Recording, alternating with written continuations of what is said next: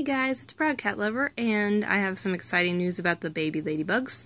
They are all simultaneously starting to pupate into their, I don't know if you would want to call it a chrysalis or whatever you want to call it for beetle. I need to look and see.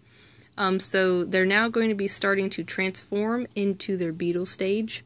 This one here, this one has attached itself to the side of the container, as well as this one here. So they're going to be starting soon. That one I just showed you that was the yellow one, which is this one, just started to pupate. And these two are going to be beetles soon, so very exciting. Thanks for watching my update, and have a good day. Hey guys, it's Proud Cat Lover, and exciting news, the first pink-spotted ladybug from the babies has hatched, and look at it, it's so cute.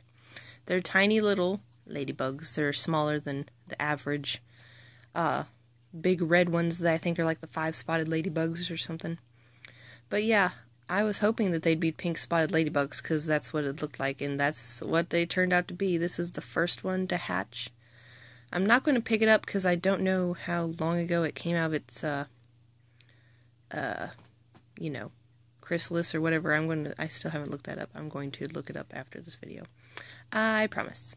And I'll put it in the description of what it's called. But, it's the first one to come out. I don't know when it hatched out, so I'm not going to hold it because I know that their shells will still be soft and stuff, because I do have darkling beetles, and I know that that's the way they are, so it'll be interesting. But yeah, so hopefully the other ones will start hatching soon. So yeah. Anyway guys, thanks for watching my little video, and have a good day.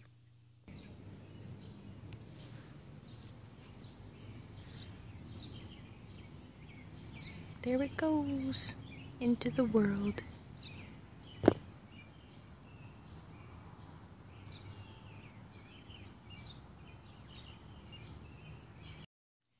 Hey guys, so we're just going to make this video one long big video, so thanks for sticking around to the last part. If my phone will focus. Okay, there we go. I'll just keep it at a distance and just zoom it in. That's what I'll do. Okay, finally. So the other 4 ladybugs hatched out of their pupa, and I found out it's called a pupa. I am going to put it in the description anyway, but that's what it's called. Instead of being a chrysalis, it's actually called a pupa.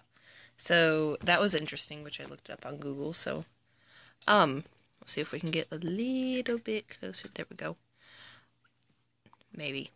Forget it. Forget I even said it. That's about as close as we're going to get. So all of them have hatched, and I'm going to go release them. I'm not going to show it because I already had a release video that was included in this huge long stretch of videos.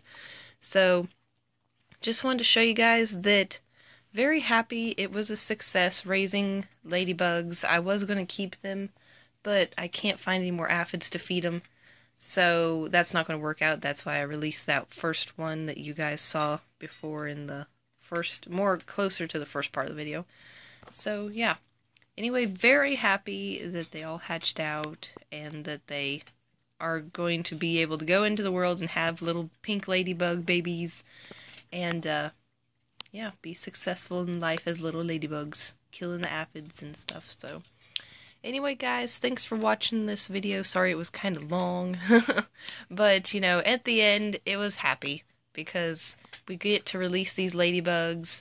They get to go out into the world and have many more ladybug babies. So, yeah. Anyway, guys, thanks for watching my video, and have a good day.